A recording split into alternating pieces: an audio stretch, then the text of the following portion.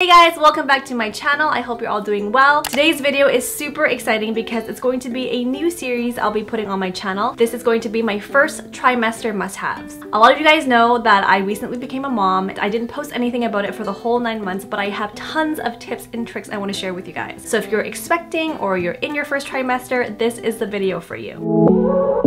Chiutips. If you're new to my channel, my name is Jen. I post new videos here weekly. If you want to see more videos like this one, more mommy type videos, make sure you hit that subscribe button and that notification bell so you don't miss out on anything new.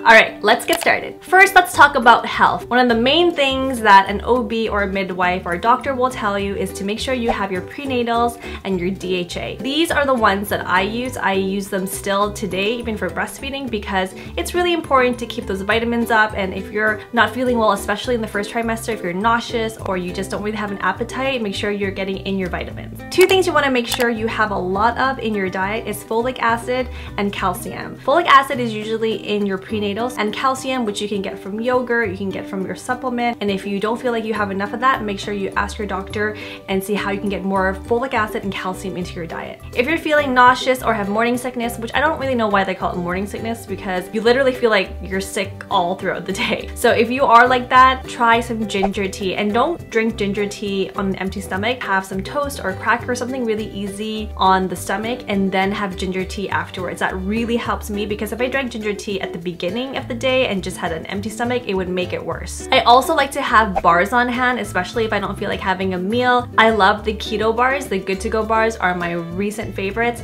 and I kind of wish I had these bars back in the day because they're lower in carbs and sugars, more protein, which is good when you need to be full. One of the things that was really tough for me during the first trimester was cutting out coffee. You guys, I could not even function in the first trimester. There are research studies saying that you can have up to 200 milligrams of caffeine. For me, I wanted to cut out a bit of caffeine because I felt like I was dependent on it, so I was just weaning myself off of it slowly, and then I started drinking decaf coffee and also decaf Earl Grey, which I had for the most of my pregnancy, and I was totally fine. Exercising is super important throughout all 3 trimesters. Even when I was feeling nauseous, the only thing that would really help make me feel better is ginger tea and walking or exercising. I went to spin class up until probably the first week of the 3rd trimester, and it helped me so much. But really, exercise does help. Even if you're feeling nauseous or gross, go outside for a walk, do some stretches. It really does help. I'm also going to link a few YouTube videos that I did throughout all 3 trimesters. One is a prenatal yoga one. It has like millions of views on YouTube, and I loved it. I did it almost every other day, basically for the whole 9 months. It was so calming and relaxing, and it made me just feel really good and confident as well. And some other ones from Pop Sugar Fitness that I did, just 15-minute workouts that are easy on the body, low impact, so it's not like you're lifting heavy weights or you're,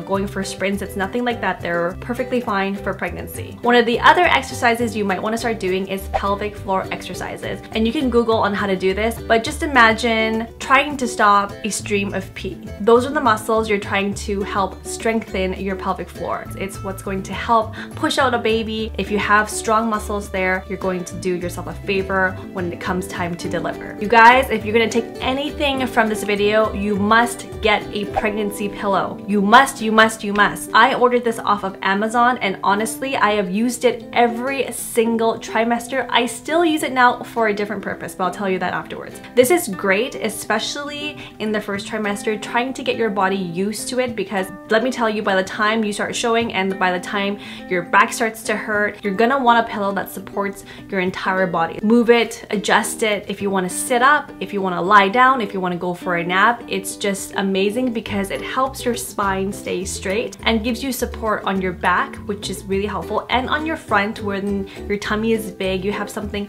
underneath. I'll link everything that I talk about down below, so if you want to go check it out, you can. Next up, I want to talk about reading material. I know a lot of people probably read What to Expect When You're Expecting. I have that book, but I don't want to recommend it because I find that it was a little bit too scientific and almost too scary to read. There were things in there that did not apply to my pregnancy at all, and I just read them and I thought, oh my gosh, I'm gonna get this, or this could happen, and then I felt anxiety inside. So really, that wasn't the best book for me, but for some people that might be a really good book. I read so many books in the first trimester. I think I overstimulated myself and just gave myself anxiety because I read so much and thinking, what should I do? I was just totally out of my mind. I wanted everything to be perfect. I wanted things to work. I didn't want anything wrong or bad to happen during my pregnancy. And I think that in itself was harming me. I'm gonna link two below. One is a cookbook. It's called The Whole 9 Months, and I found it really easy to read.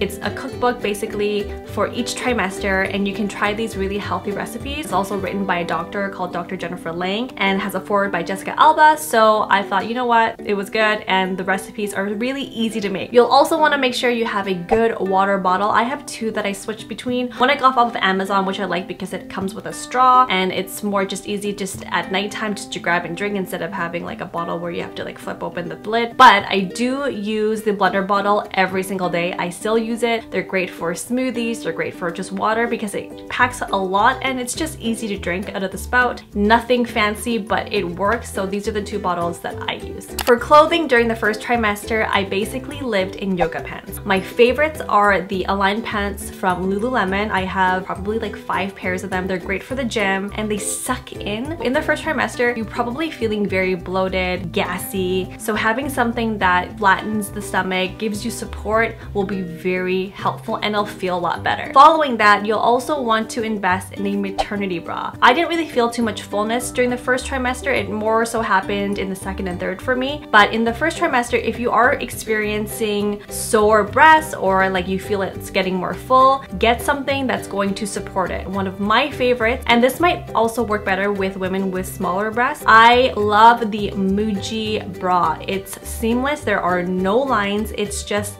this very soft fabric. You can sleep in it. It just feels like you're wearing nothing, and I absolutely totally recommend it. I still wear it today from my first trimester till postpartum, and that's how amazing this bra is. The next thing I'm going to show you is something that I used for my entire pregnancy, and it's a waistband which helps secure a growing belly. This and the pregnancy pillow were basically the two things that I used the entire 9 months. I highly recommend this because it's going to help alleviate back pain. It's also going to make your clothes look more flattering. It's also going to make you feel like you have more security in your belly area. Now let's talk about skincare, because I know a lot of you guys will be wondering about this. I did not go full throttle. There wasn't anything special or crazy that I did for my pregnancy. I actually, if anything, dialed it way back. I tried to put on as least amount of lotions, potions, creams, body moisturizers, even cleansers. I tried to really limit it. I just basically went naked, just naked skin. But of course, I still did use things that were pregnancy safe. A few notable products that I did use were a lot of Caudalie's products, which I know a big part of their collection is pregnancy safe and also natural.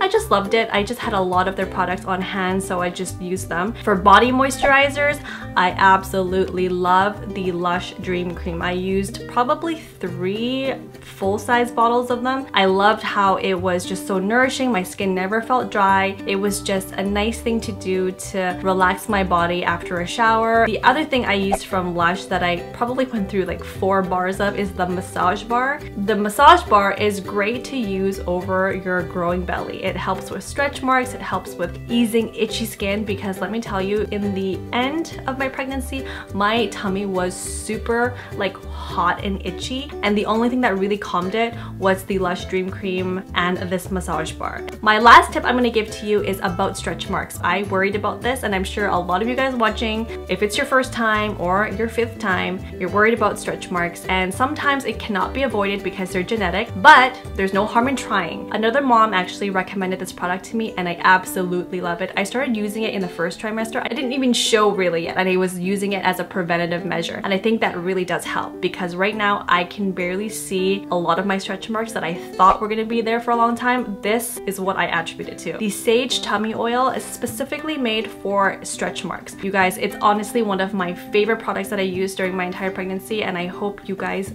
check it out because it really helped me. And that's all for today. I hope you guys enjoyed watching my first trimester must-haves. I have a lot of tips for you guys. If you want to see my second and third trimester must-haves, make sure you comment below and let me know. And for mamas out there, I'm cheering for you. I hope you do well. I hope you relax, take care of yourself, especially during this crazy time. Make sure you look out for yourself and your little one. And if anything in this video helped you, I am glad that it did. And if you have any tips to share with other mamas out there, make sure you comment below and let us all know. Sharing is caring. Thank you guys so much for watching, and I'll see you all very soon in my next one.